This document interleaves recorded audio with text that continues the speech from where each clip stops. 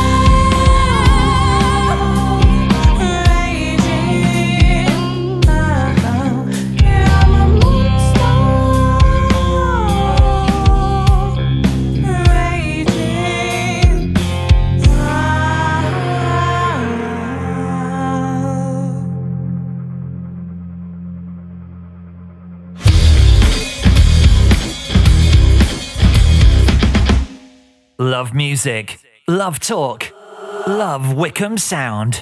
Being a foster carer isn't just about providing vulnerable children a safe home. It's about loving, listening and guiding. It's about changing their lives. If there's space in your home and you have the time and patience, then Nexus Fostering wants to hear from you. We're your local fostering agency, rated outstanding by Ofsted, and we're here to support you in supporting them with full training and a competitive allowance. For a career that really makes a difference, visit nexusfostering.co.uk or call 0800 389 0143. From the 1st of April, your new Buckinghamshire Council will replace the existing county and district councils and continue to deliver all the services you are used to. Visit buckinghamshire.gov.uk. Sunday evenings on Wycombe Sound. If your idea of a fun festival experience is a mashup of metal, grime, blues, folk, pop, with a smattering of electro, hip-hop, indie and grunge, not forgetting punk, then join me, Paul, for the Alternative Wixtape at 11 p.m. on Wycombe Sound 106.6 FM every Sunday. I can even guarantee that the weather will be fine. This is Wycombe Sound. It's about that time of the show when I get joined by my weekly guest, and this week I'm being joined by Victoria Snaith of Dreadfalls Theatre. I first met Victoria only recently, actually. I think we probably know a lot of the same people and stuff, but we crossed paths at the Lockdown Arts exhibition at Wycombe Arts Centre. She was doing like live puppet making, and she had some of her stuff on display there as well. And she just seemed like such a fascinating person that I knew we just had to get her on the show. So yeah, over to Victoria Snaith. What was the last book that you read, and what did you think of it? What was the last book that I read? This is a big question. I'm a big reader, but I haven't read as much recently as I should have been reading. I think I probably read a book I've read a million times before, which is The Time Traveler's Wife, which is kind of a science fiction sort of chick literature. And I've read it many, many times before. I find there is a great joy in revisiting books that you're familiar with, right? Sure. There's a sense of comfort, and I think, having some familiarity this year has been quite important. So yeah, definitely been revisiting things that I love. Cool. It's funny, I saw I don't know whether it was a study or what, but an article online that was basically saying that's why people sort of rewatch TV shows, and like most evenings I'll be in bed watching Peep Show and not really paying attention, but and it's again that thing of, it's kind of predictability. We know what's going to happen, we know we love the story, and I suppose it's like sort of slipping into an old outfit or something that you've had for years, and that just makes you feel comfortable, Exactly. I find if I go on holiday, I won't choose a new book. I will choose a book that I love. So one of my favourite books of all time is The Princess Bride, great which book. was made into a sort of a cult film in the 80s, I think. But again, one of my absolute favourite books. And I will take it on holiday with me, and I will read it again and again, because there is that sense of comfort, like you said, putting on that pair of trainers you've had for years, and although it might be falling apart, it fits around your foot. Yeah, for sure. It's interesting you mentioned that The Princess Bride. I mean, I've only read the book once. I've seen the movie like hundreds of times because it was one of those I grew up on. But I mean, there's sort of similarities there between what you do as well, because it's very much sort of, it's in the vein of a traditional sort of fairy tale or sword and sorcery tale, but it also sort of subverts the expectations there as well, and I see kind of quite a lot of that in what you do. Yeah, so it's really interesting that you say that, because the book, and you don't get so much of this in the film, but the book is written by an author, but he isn't the author that you're reading. It's a story within a story. So when you read the book, it's written by Morgenstern or Morgenstein, and he's saying how this is my favourite book that I've ever written, but I didn't write it. I actually found this book, and it's a book that my father used to read to me, and I'm now writing it down to publish. And so it's interspersed with these lovely sort of asterisks, and you're reading the story, you get to an asterisk, and then it'd be like, this part of the story has been redacted, and it's sort of breaking the fourth wall of book reading, right? Instead of breaking the fourth wall of theatre or television. And yeah, you're probably right. That probably has had quite an influence on me in that kind of making fairy stories, but being super aware that you're making these tales. And I've never really thought of that before. That's probably a really great example of some influence. Yeah. And obviously, again, well, one of the things I wanted to ask is, again, this sort of the idea of the folk tales and the fairy stories sort of working their way into what you do. What are a few of your favourite sort of traditional fairy tales? Okay, so if we had to choose between fairy tales and folk tales, I'd always go with folk tales. Yeah. And there's a difference between the two of them. I enjoy folk tales a lot because they are older. They have changed a lot more than fairy tales. A lot of fairy tales are written down. Yeah. They have been created for this specific purpose as being fantastical, and they have sort of, fairies or magical creatures. But folk tales are a different thing altogether, and I really love exploring those. So my favourite folk tales are from Norway. I find those very fascinating. They have this idea that because they live in the mountains, there are trolls that live in those mountains, but they disguise themselves as the rock of the mountains. By the cover of night, they come alive, but in the daytime, in the light, you would never know that they're there because they just turn back into rock again. And I find that wonderful. I find that such this magical idea of there are things there that you can't see. And there's a children's TV show on Netflix at the moment called Hilda, where part of the stories, one of the stories that they follow in this children's show is about that. They have these trolls that transform, and that pleased me to see that there are young audiences being introduced to these folk tales that actually that maybe they wouldn't know because they're from somewhere else. They're indigenous to another country. Yeah, and that's nice, right? Share the love, educate people. Amazing, yeah. It's funny, well, because Tolkien kind of used that as well in The Hobbit, with the trolls in The Hobbit. They have that, again, that element where I think the thing is, doesn't Bilbo or Gandalf, or I think it's Gandalf, he keeps them talking and then the sun comes up and then they all turn back into stone, and that's how they get away. But obviously... Yeah, well, I'm assuming he must have done some research himself. He must know some of these stories in order to kind of include them and build all that world building, right? So I think that's why people like Tolkien, because he has such an expansive universe for his characters, and they're all based on familiar sort of stereotypes. Like you've got fairies, you've got orcs, you've got trolls. So he must have been a fan as well, I think. Yeah, it was funny because he's almost sort of, I guess, re-established them. I think in a way like how things like, say, the Brothers Grimm did, for example, where it just sort of becomes the de facto version of that tale or whatever. Yeah, that's a really interesting thing that the Grimm brothers did. Of course, is these fairy tales existed, and they would have started as a folk tale. Yeah. But they have been written down, and they have been changed, and they have been, in a lot of ways, made more palatable for children. I think most people know that fairy tales are much darker than we give them credit for.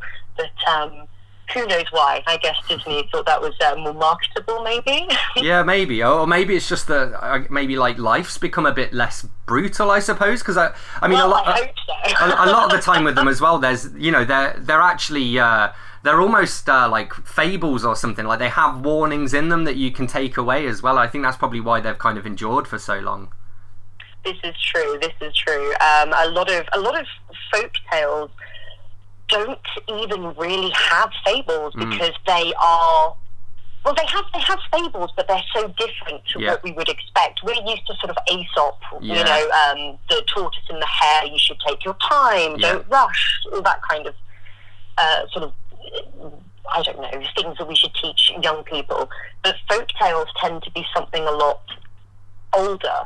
So there is, I don't want to bore you and I apologise, there's a train of thought that says that the environment, the physical environment that a folk tale has been created in, that will affect the type of creatures that are within that folk tale. So for example, if somebody is living in hundreds and thousands of years ago, and they live in a wood, and their particular folk tales for this region are to do with banshees, the sound of spirits wailing in the night. That has come specifically from perhaps the sound of wind whistling through trees. Yeah. So a group of people living thousands of years ago at the same time, but they live in a desert, they wouldn't have banshees. They would have something else because it relates to the environment. So if you're looking at morals, there isn't a moral that we would perceive, but I suppose the morals are more like, don't go in the woods at night. You'll get eaten by insert, banshee, insert, you know. So I think that's interesting, that maybe it's the morals that have driven the change of story as the society has changed, and our expectations and what we think is safe and unsafe. Those spirits or creatures or monsters, that's not what you find in stories anymore. Yeah, for sure. Yeah. A couple of things I want to chat to you about. So obviously I saw you at the Lockdown Art Exhibition at the Art Centre, and you were doing your puppet making workshops. What were some of the highlights for you of the exhibition? What was the highlight for me? The highlight for me was I got to meet so many artists that I just didn't know existed in our local area. Yeah. I guess I knew they were there.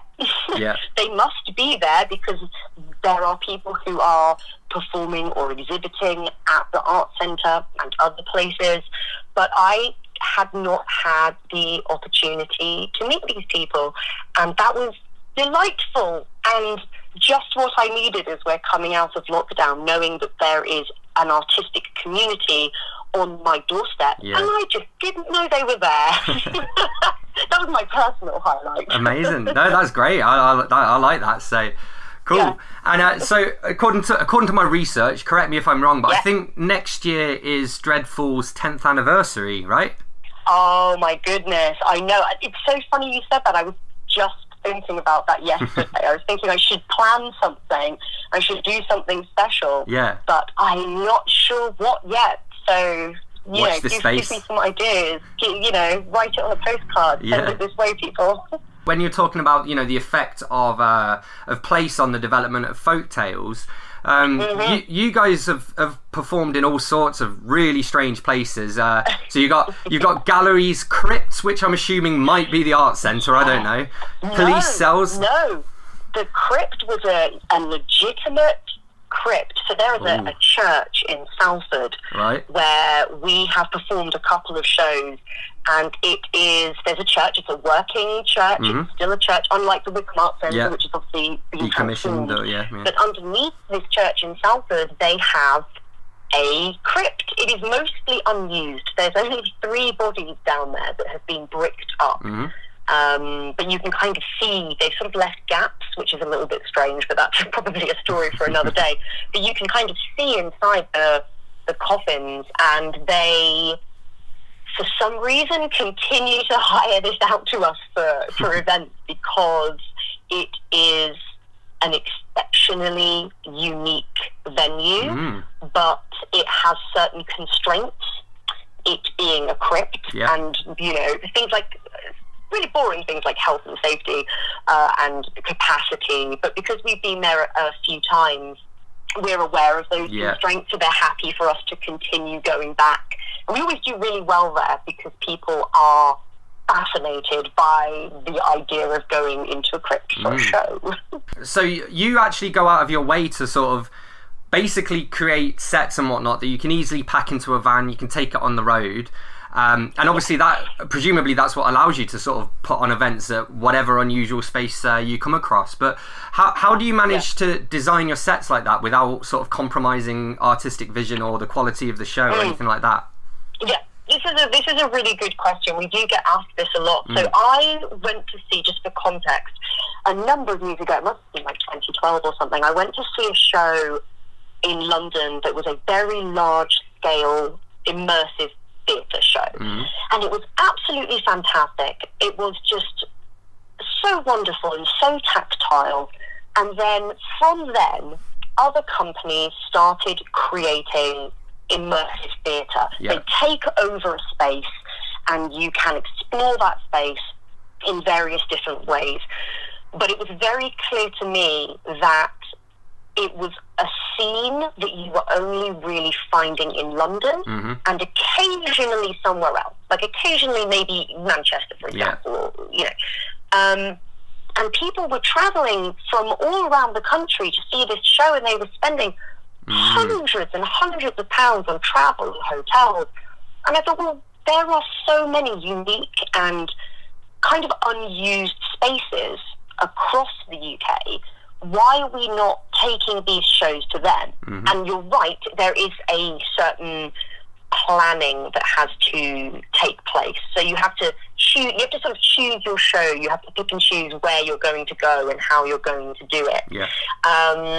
I'm not sure I can distill that into a simple, like, there's no simple answer. It is very, you have to look at the space and think about not just how the action of the actors will move through the space, but also how the audience will move through. Because with immersive theatre, the audience is given a level of autonomy where they are in control of their own route through a room.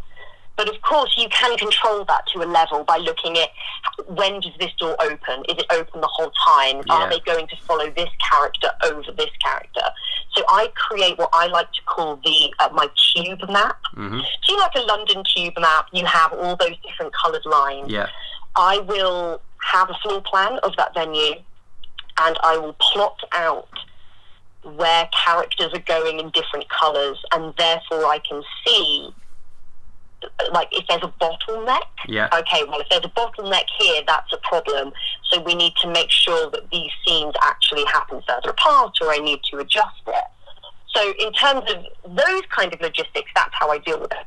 Cool. In terms of scenery or set building, the trick is to use the venue and what you've got. So you, like if you're creating a piece of found art, right, you have a piece of driftwood, so you look at it and you're thinking, what am I going to paint on it?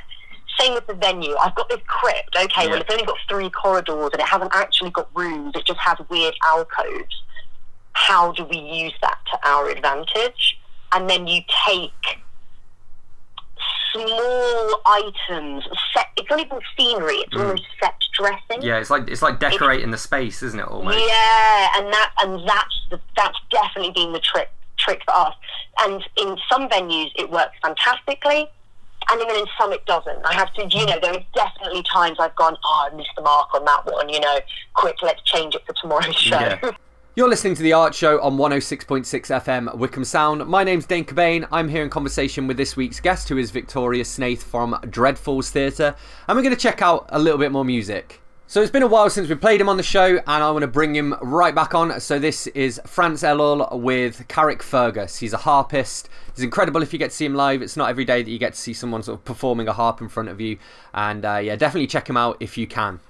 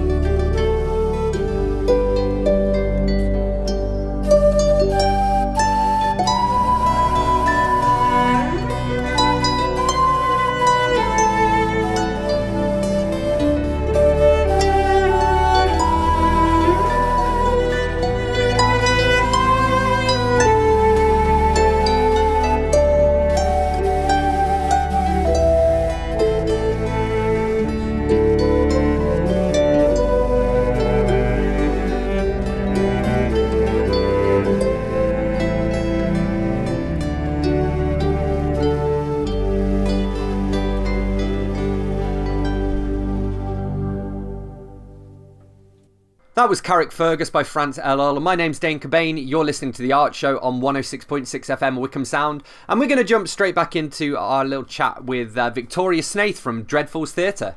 One of the things I want to ask you about, and you sort of mentioned this before we start the interview, but you do a lot of work with schools. What's the most rewarding thing about working with kids? Oh, that's such a sweet question. So when I was training to work with a particular company to teach in schools, so I specifically teach drama and dance and music, puppetry, performing arts related things. When I was training with a particular company to go into schools, my tutor said to me, think of a teacher that really sticks in your head, this teacher that changed your life. And I thought of my A-level teacher called Mr. Pollock, who I'm hoping, and he still lives in sort of the High Wycombe Beaconsfield area, so you never know, you might hear this. He was my sociology teacher, and he, for some reason, just really believed in me. I used to, as a sort of, artsy teen, used to come to lessons wearing a beret. Yeah. That was my style. And he would say, you look like a French revolutionary, and I think that one day you're going to change the world. You're going to do something really great with your life. And that really touched me. And this tutor said, you will be that teacher for somebody else. I love that. And I thought, no. I didn't believe her. I just thought, that's a sweet sentiment, but that's absolute rubbish.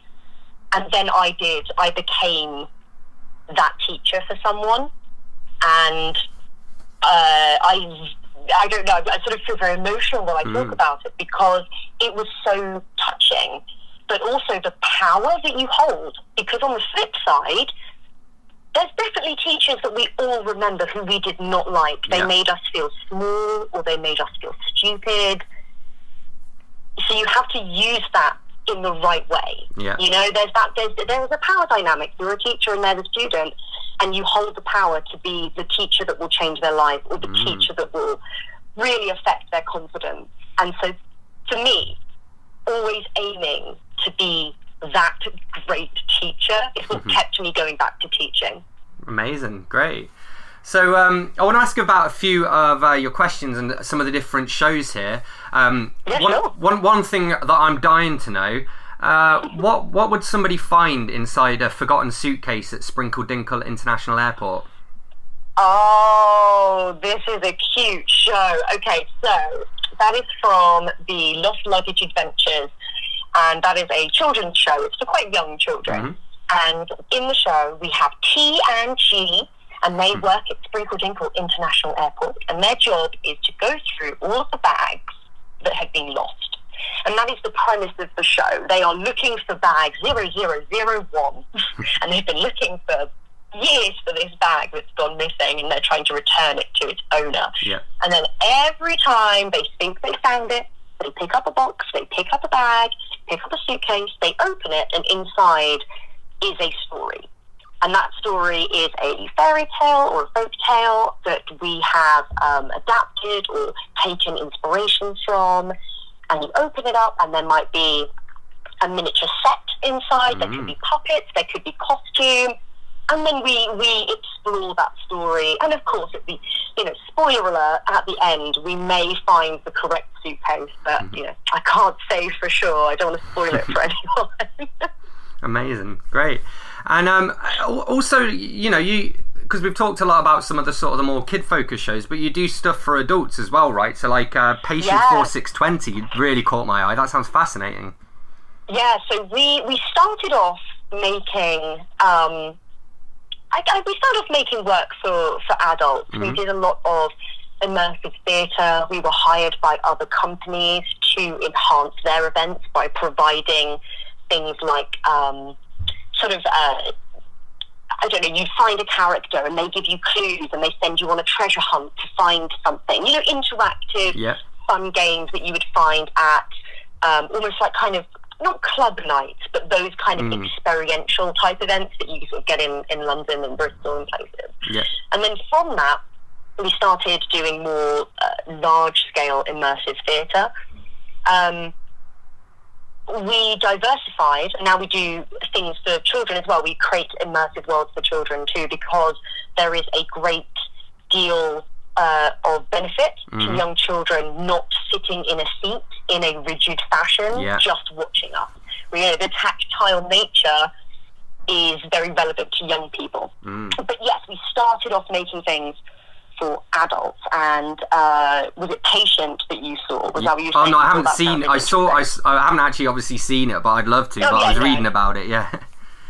Yeah. Patient 4620 was a show that we started at the Art Centre. So we were based at the Art Centre in Wycombe for a year, and we were afforded time and space to experiment and sort of try new things, which when you're working in theatre is something great. Not having a looming time over your head that you have to get something done by, and ticket sales you have to get in. We were afforded this time. So Patient 4620 did very well there, and we went on to take it to a few different places, and that is an immersive theatre show where you are going to a gallery, you go to a museum, and you are given a headset. So everyone who goes to that show is given a headset with an audio guide. The audio guide starts very dryly, welcome to the museum of such and such. This number one is an oil painting of XYZ. But as you move through the gallery, that story starts to emerge, and you, as an audience member, have to make decisions as to how you interact with the art, or whether you don't interact with it, because some people don't want to. Some people just want to experience the story, and that's the beauty of immersive theatre.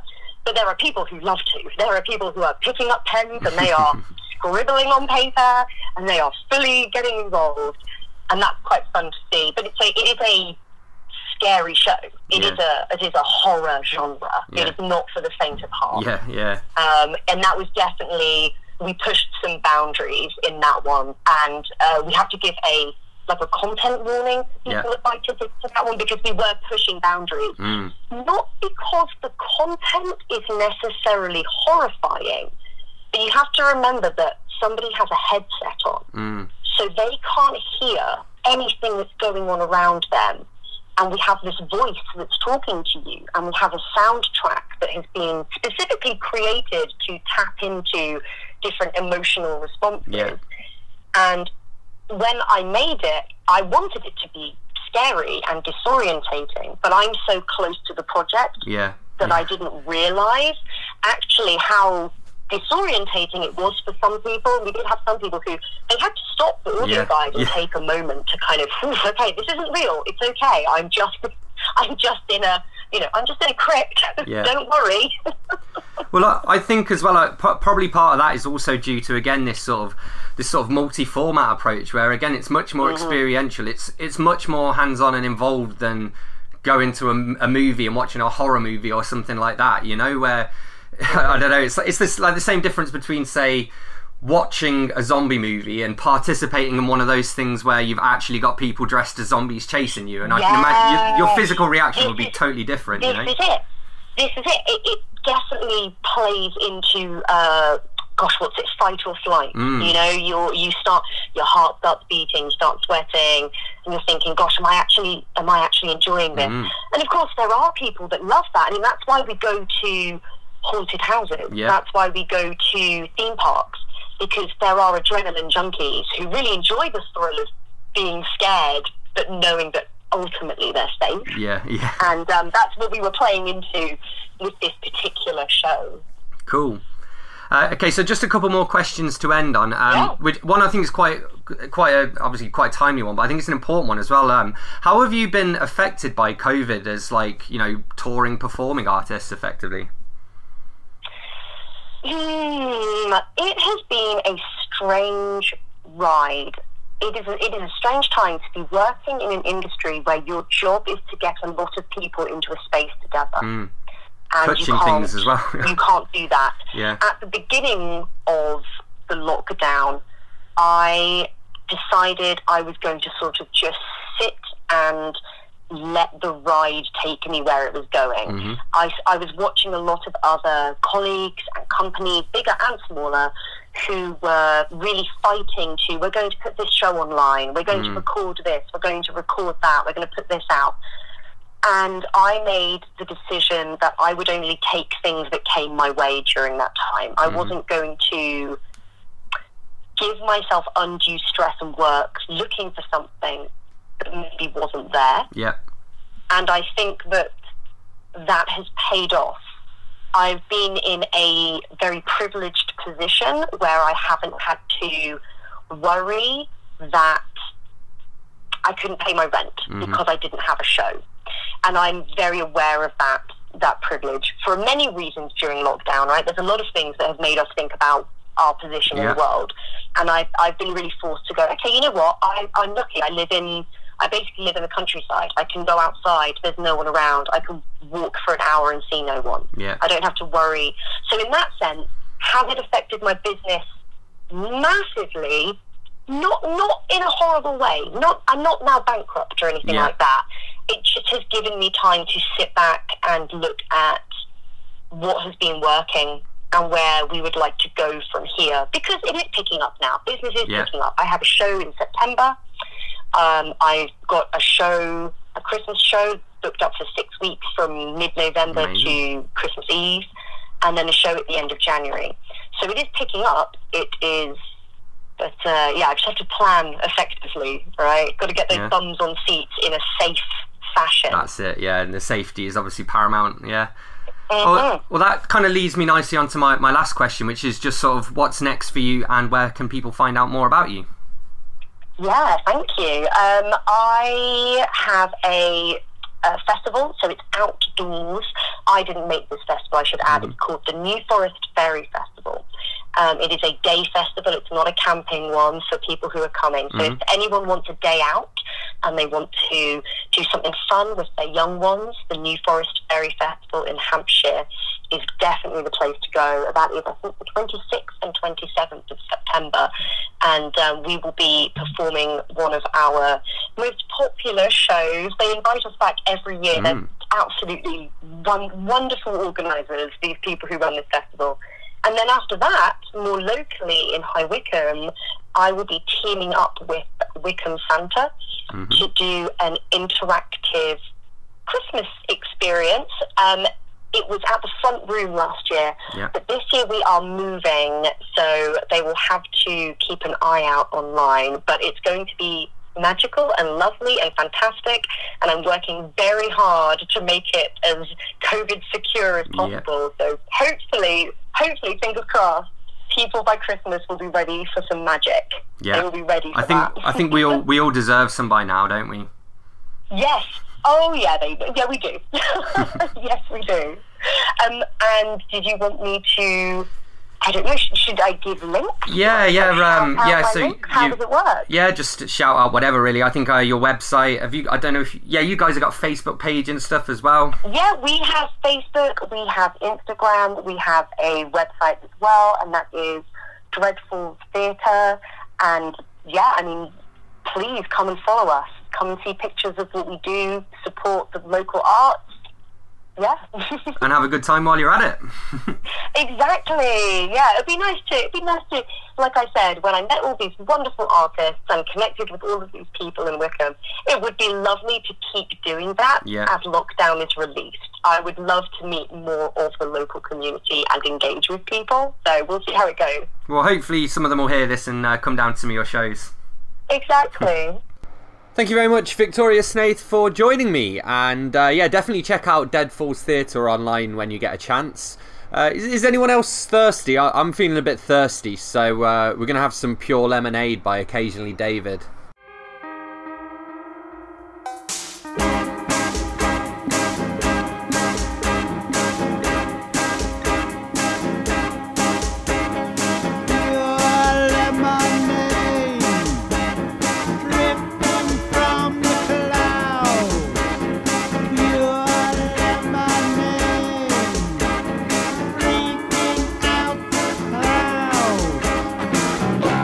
I thought I was thirsty.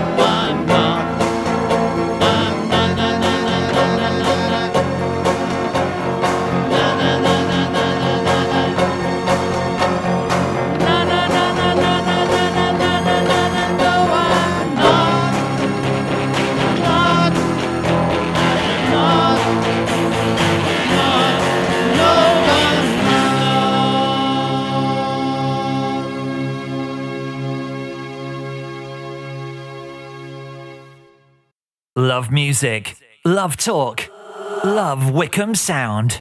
Being a foster carer isn't just about providing vulnerable children a safe home. It's about loving, listening and guiding. It's about changing their lives. If there's space in your home and you have the time and patience, then Nexus Fostering wants to hear from you. We're your local fostering agency, rated outstanding by Ofsted, and we're here to support you in supporting them with full training and a competitive allowance. For a career that really makes a difference, visit nexusfostering.co.uk or call 0800 389 0143. Hi, it's Pippa here. Join me every morning at 7 o'clock for the Wycombe Sound Breakfast Show, featuring all your usual favourites, including Carefree Karaoke, The Breakfast Banger, Chickatita's Choice, and, in an effort to keep your morning routine as normal as possible,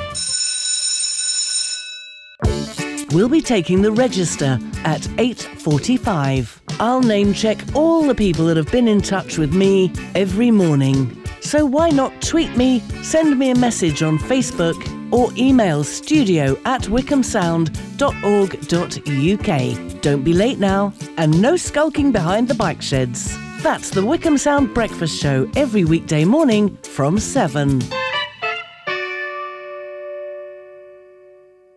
This is Wycombe Sound.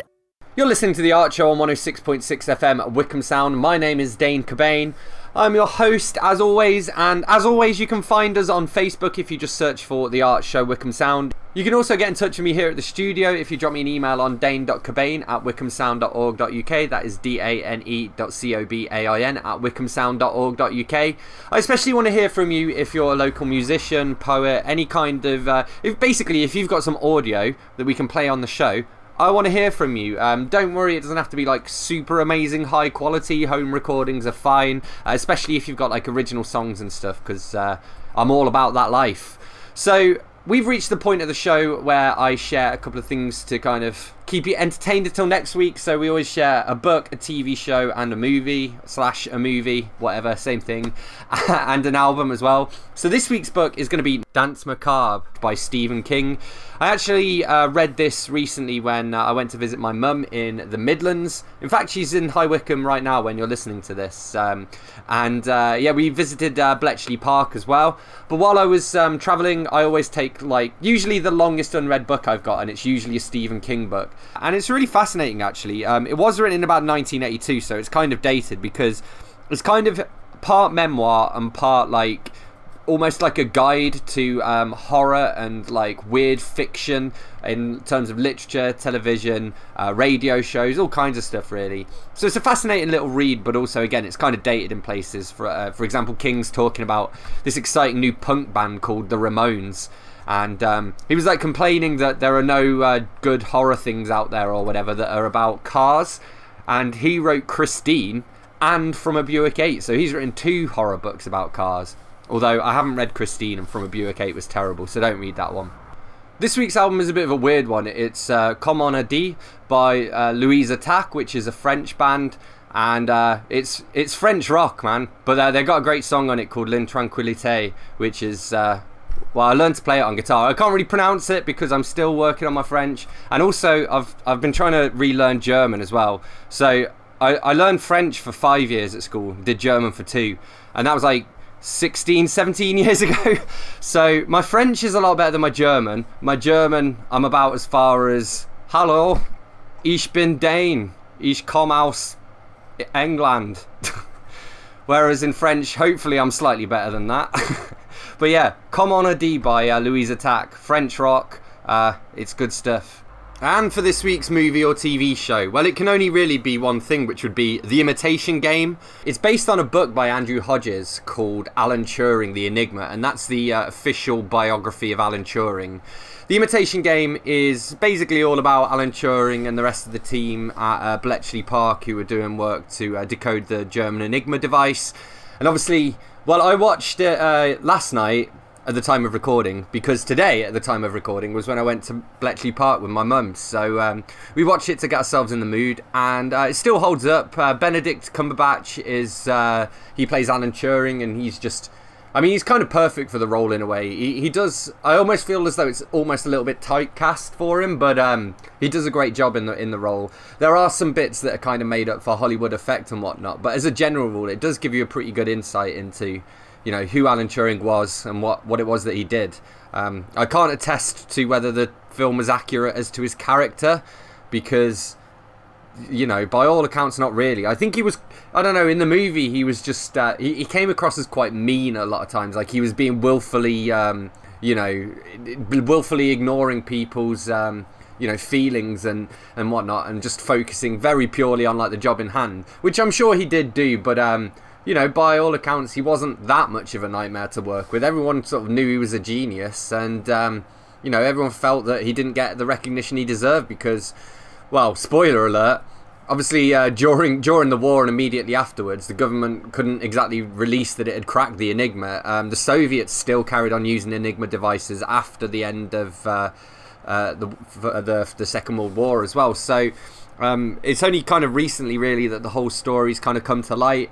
And Turing, of course, he commits suicide after basically being bullied by the government because he was homosexual at a time at which it was illegal. So I think it's important to share his story. Fun fact as well, some people think that the logo for Apple, the phone company, is a reference to Alan Turing because he ate a poisoned apple, and, you know, he actually kind of imitated the fairy tales, I suppose. But Steve Jobs was asked about it, and he said no, and he wished that they had that idea, but it was just a coincidence.